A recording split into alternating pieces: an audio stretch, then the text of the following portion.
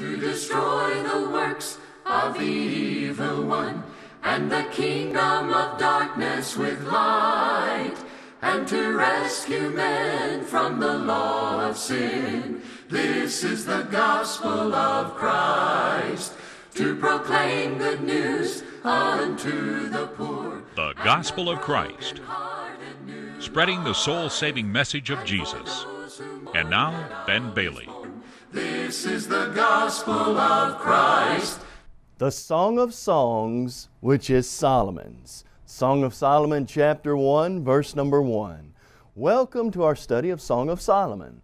In this series of lessons, we've been looking at the main ideas and the key concepts and making practical application along the way to the living messages of the Old Testament. Our purpose in studying Old Testament books is given to us in Romans chapter 15, verse 4.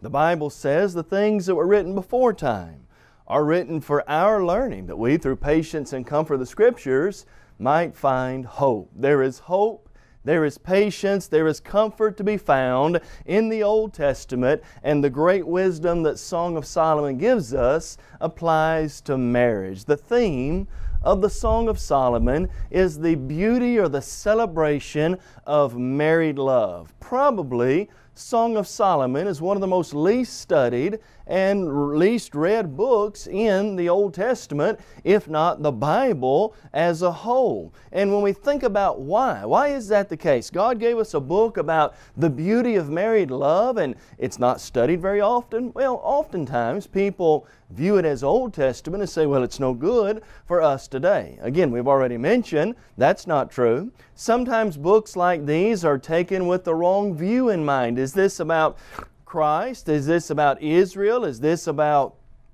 marriage? What is this book about? And so understanding some of the key concepts will help us to appreciate this book. The key word in the book is the word love. This is mentioned some 30 times in the Song of Solomon. Love is at the center of every marriage, every home, and every family. That self-sacrificing love that puts others before self that Jesus had, Philippians 2 verses 5 through 9, that God was the author of, Romans 5 verses 6 through 8, and that is pivotal in every marriage today is what we need. Ephesians 5 verse 21 through 31. One of the key verses is found in Song of Solomon chapter 8 verses 6 and 7. Listen to these beautiful words.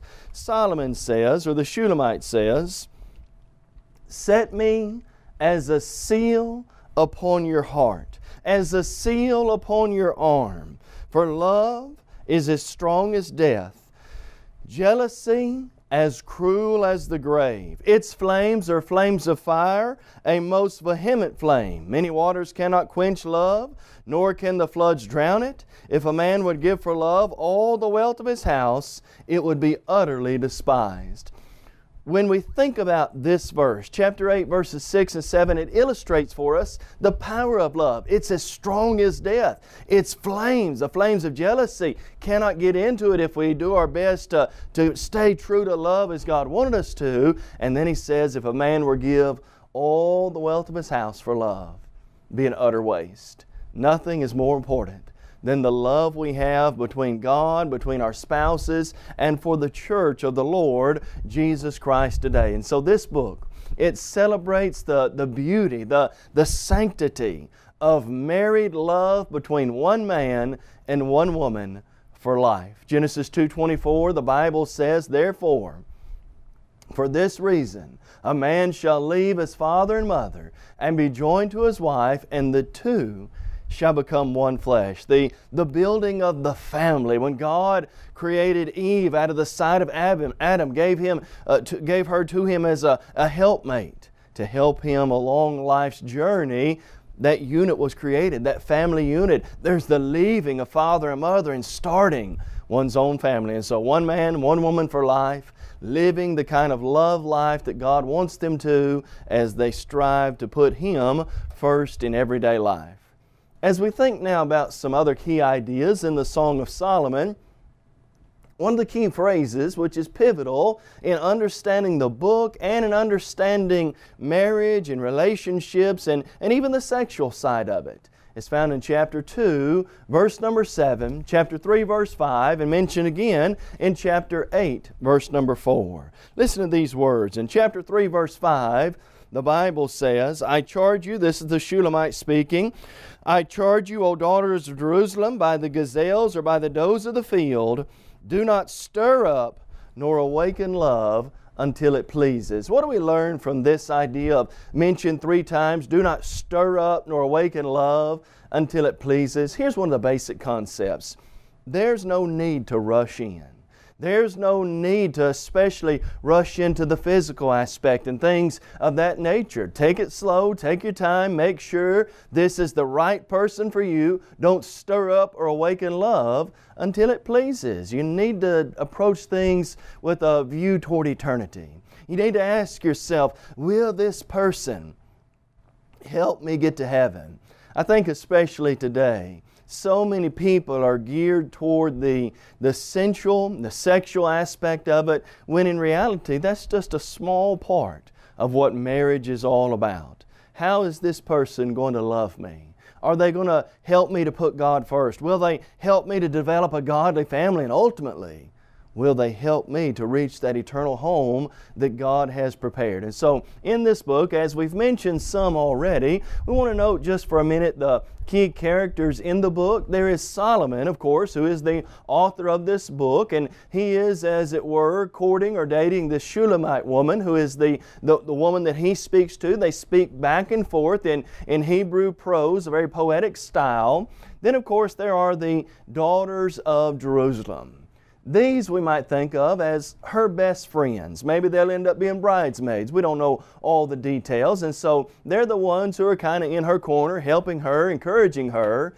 And then you have some antagonists. These are known as the little foxes in the book, and those are her brothers. And they seem to maybe be creating a little jealousy, maybe even trying to break things up a time or two, but their love does weather the storm, as we will see through the Song of Solomon. Now, along the way, there are 3 different allegorical, or there are 3 different views that some have suggested to the Song of Solomon, and understanding the correct one of these, I think, will help us in understanding the book. There is first, it's what some would term as an allegorical view. That is, that the whole message is nothing more than an allegory.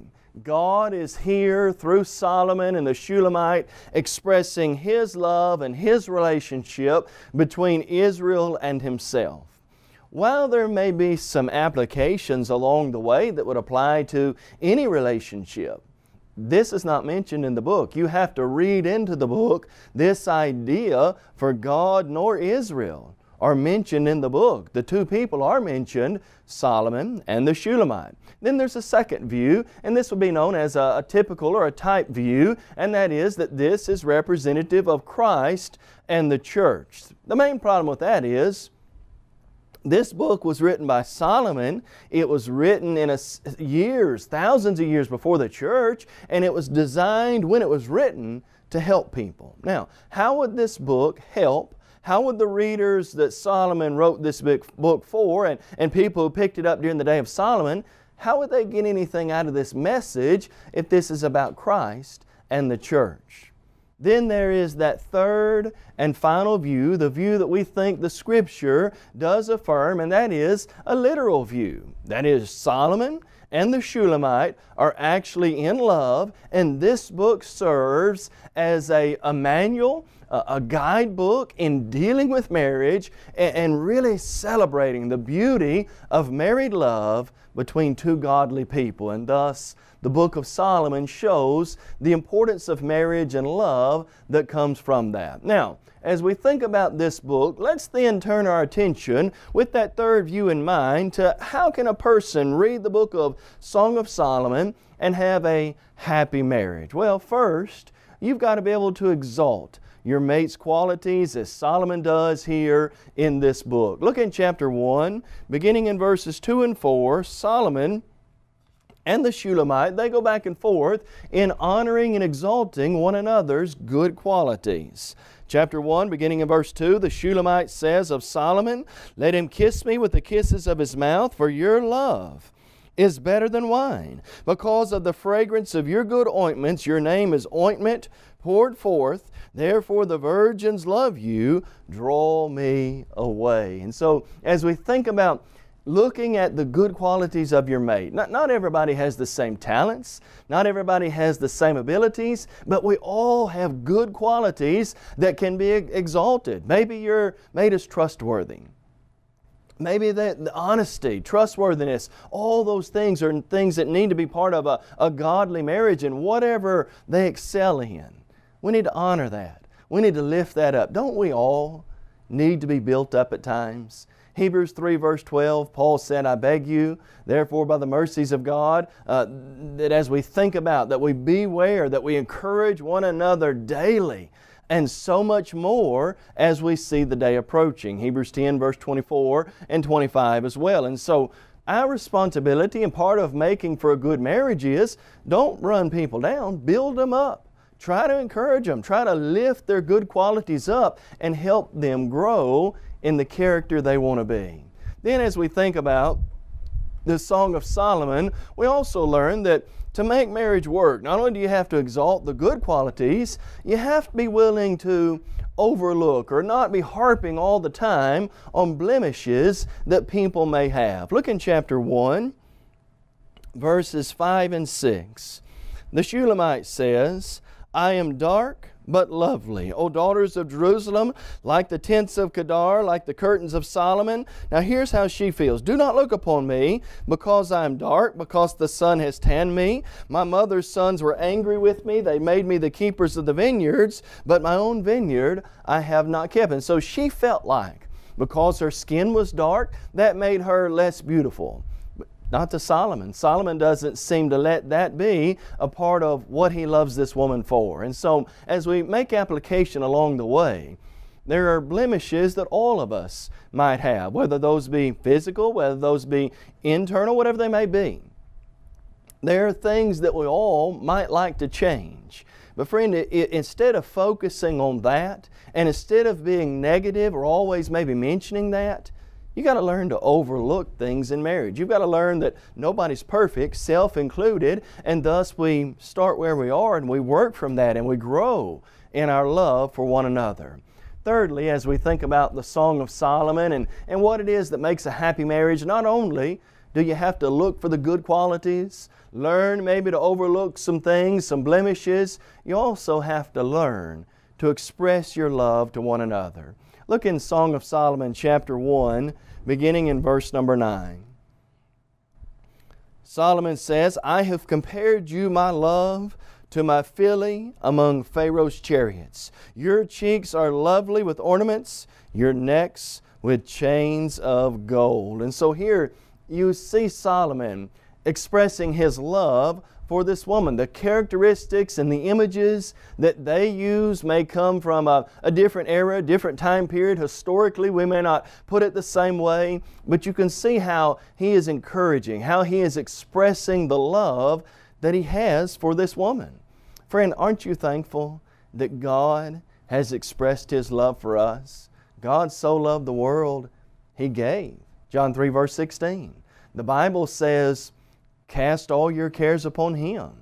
He cares for you." God's not only expressed it, He's expressed it to the greatest length in giving His Son. And friend, all of us need to be loved. All of us need to feel that we're loved and know that there are others who love us. And one of the ways we know that is not only by actions, but by words. And so here, Solomon does exactly that. And of course, the Shulamite as well, later in chapter 2, verses 1 through 7. A fourth thing then that we learn to make happy marriages is you've got to remember the springtime, if we can use that word, of your marriage. Remember what it was like when you were first married. Remember the youth of marriage and what it was that brought you together in the first place. Look in chapter 2, verses 10 through 14.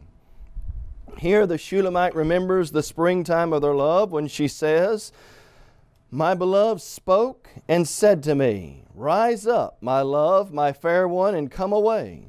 For lo, the winter is past, the rain is over and gone.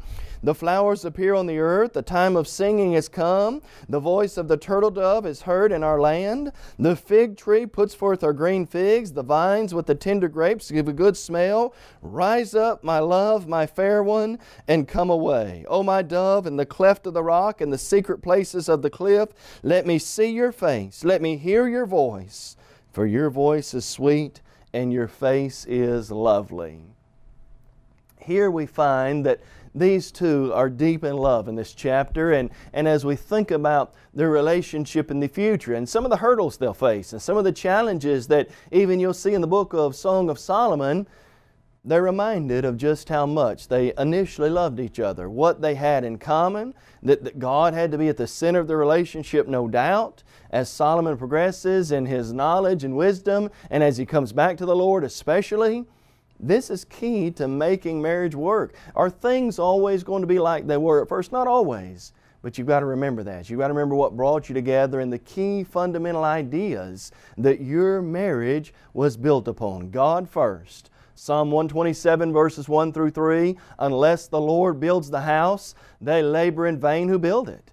Secondly, helping one another, being heirs of the grace of life, 1 Peter 3:7, and helping one another get to heaven, Genesis chapter 2, verse 18. Thirdly, bringing a godly family into this world that can impact it, that can change society for good, and leaving a Christian legacy behind. Those are things that ought to encourage and uplift all of us as we think about marriage and the beauty of married love. Then we think about this. For marriage to work, you've got to remove any external circumstances that might get in the way or ruin one's marriage. Notice chapter 2, verse number 15.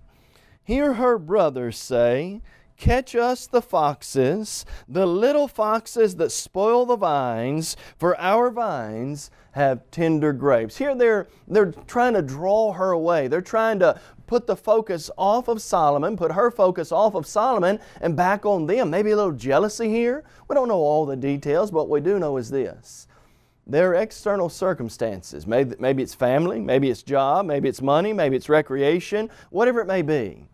If you're going to make marriage work, you've got to put first things first. As we've mentioned, God, but your family needs to come in a close second to that. And so remove those external circumstances. You remember Genesis 2:24?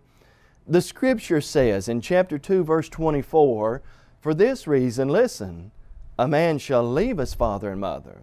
That's the removal of certain circumstances, certain family circumstances there. There is the leaving of father and mother and the cleaving to wife, and thus the need to remove certain things. Maybe you've got a hobby that's very time consuming. You ought to ask yourself, am I really putting the time into my marriage that I ought to? Maybe your job requires a lot of you. You need to ask yourself, is this job really worth it?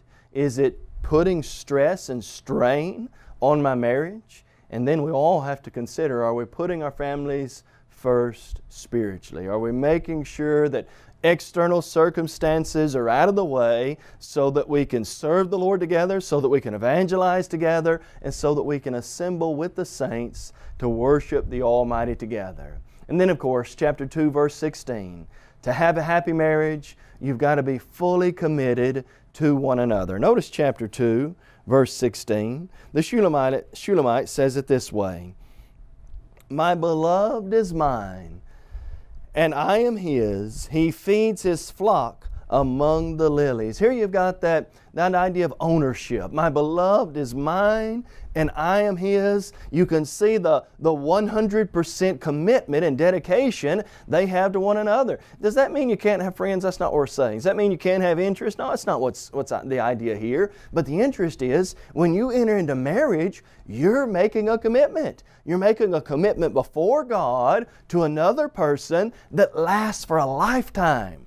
Romans chapter 7, verses 1 through 4. And so realize, you are theirs. They are yours. You've given yourself to them in every way. 1 Corinthians 7, 1 through 5 and Romans 7, 1 through 4. And thus, You must have that type of commitment. Young people especially, when you begin to think about, and seriously think about, who you're going to spend your life with, who you're going to date, who you're going to marry, realize this, that is a lifelong commitment.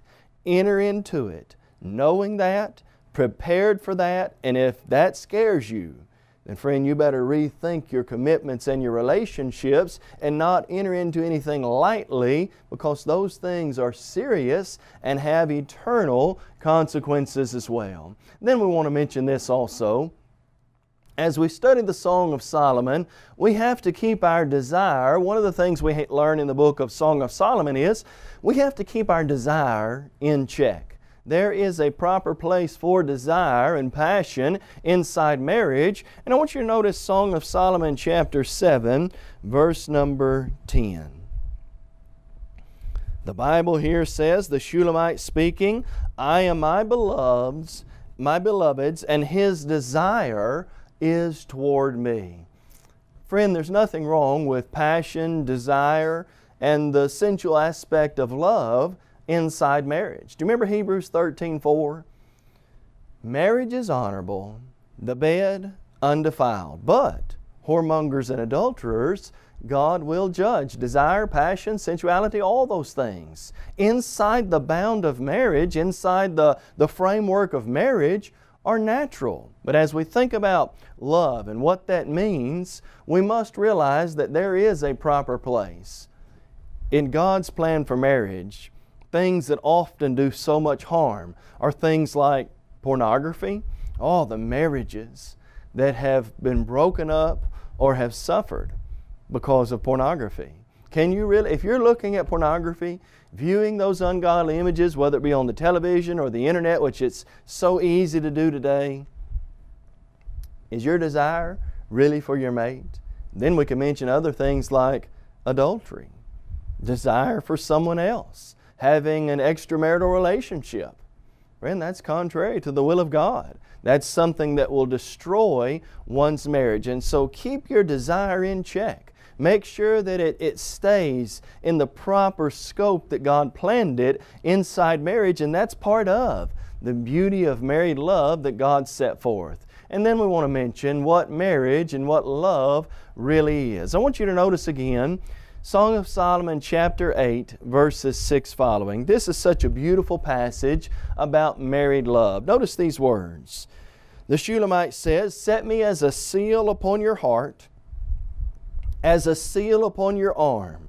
For love is as strong as death, jealousy as cruel as the grave. Its flames, jealousy's flames, are flames of fire, a most vehement flame. Many waters cannot quench love, nor can the floods drown it. If a man would give for love all the wealth of his house, it would be utterly despised. And so when we think about what love is, let's realize that love, married love, is secure. Set me as a seal upon your heart, as a seal upon your arm, the writer will say here. There has to be a certain amount of security in love, certain amount of trust, that we trust one another fully, that we feel safe, that we really do feel at home, and that all is well, and that we're trying to serve God, and that there isn't any external circumstances wreaking havoc in our married lives.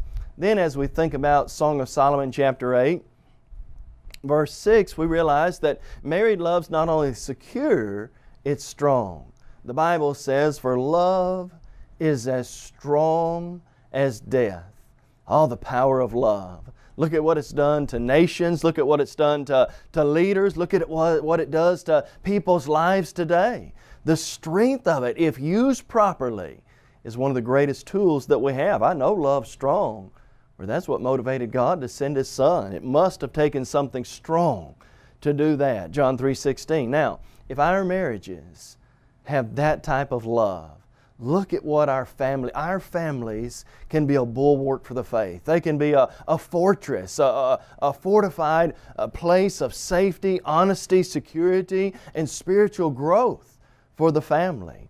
But for that to be the case, there must be real love. Love that's not just a feeling, but that's action. Jesus said, if you love me, keep my commandments. John 14:15, love that isn't afraid at times to even rebuke. Proverbs 27:5 says, open rebuke is better than love carefully concealed. Love that corrects and disciplines along the way, whether there be children in the relationship as well. That's real love, and that's what makes the marriage so strong. And then the writer mentions this, that love that we have ought to be unquenchable. That is, it ought to be a fire burning at all times. Notice chapter 8, verse 7 again. Many waters cannot quench it, nor can the floods drown it out. Well, what ought our love life to be like? It ought to be a burning fire. It ought to be a burning passion that we have for one another. It ought to be something that you couldn't take enough water in the world to put that type of fire out, because it's built not just on feeling, it's built on fact as well. It's built on trust, it's built on truth, and it's built on two people striving to help one another get to heaven and truly being heirs of the grace of life. And then that love, it's priceless. Notice chapter 8, verse 7 again. The Bible says, if a man were to give for love all the wealth of his house, it would be utterly despised. Let's say you had the wealth of Bill Gates or Ross Perot. Would you trade that for love? Would love be worth that? Not at all. You couldn't give enough money in the world for true love. Friend, as we think about marriage and as we think about true love, we want to close by reminding each of us just how much God loves us and how He wants us in a spiritual sense to enter into a relationship with Him. Remember John 3:16? God so loved the world that He gave His only begotten Son. View of the love of God and all that He did for us, in view of that, we need to make sure that we are in a relationship with Him. Have you obeyed the gospel? Do you believe that Jesus is God's Son? John chapter 8, verse 24. Do you believe it so much so that in response to that love you would change your life and repent?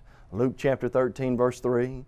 Would you be willing to make the great confession that Jesus said, if you won't confess me before men, neither will I confess you before the Father, Matthew 10, 32 and 33, and to be saved and enter into Christ, would you be immersed in water? Jesus said, he that believes and is baptized will be saved. He that does not believe shall be condemned. May God help each of us to make our marriages and our relationship with Him what it ought to be. You may have just joined our program and are wondering, what is the gospel of Christ? The gospel of Christ is an evangelistic work of the churches of Christ that reaches the whole world with the gospel through TV, radio, and internet. Our motto is to take the whole gospel to the whole world. We believe in having a book, chapter, and verse for everything we say and do. And unlike many religious groups today, we're concerned about lost souls, not your walk.